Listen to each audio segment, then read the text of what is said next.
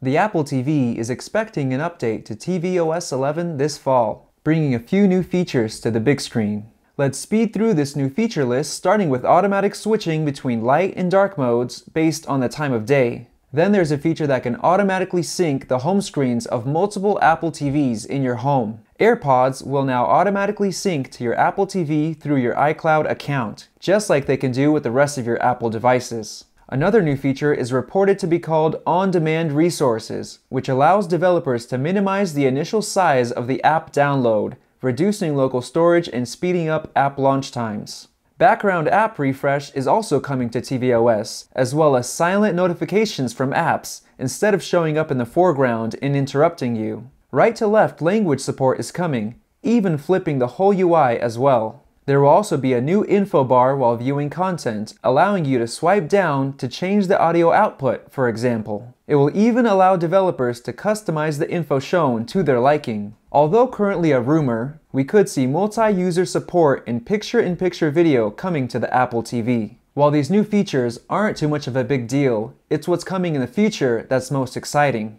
Leaked HomePod firmware code and the latest 7th tvOS developer beta pointed to a future Apple TV capable of 4K resolution and HDR content support. Bloomberg also reported that Apple is planning to announce this new Apple TV device in September. Apple has recently started strongly pushing original content media, reportedly budgeting about $1 billion to secure and produce original video over the course of the next year. Some users even noticed that some movies in their iTunes history show up as 4K HDR content, even though Apple listed them as lower quality. Hulu has also recently merged its two iOS apps, combining live streaming with on-demand video. This happened in turn with Amazon Prime Video coming to tvOS later this year. These things hint that Apple has been working on bringing more content to tvOS, giving more reasons for people to switch to and buy the rumored upcoming 4K Apple TV.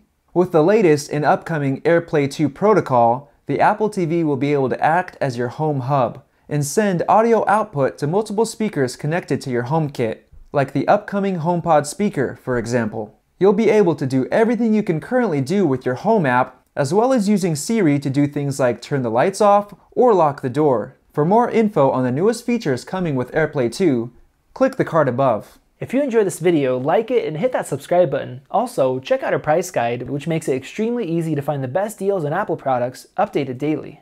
Be sure to follow us on social media, and we'll see you in the next video.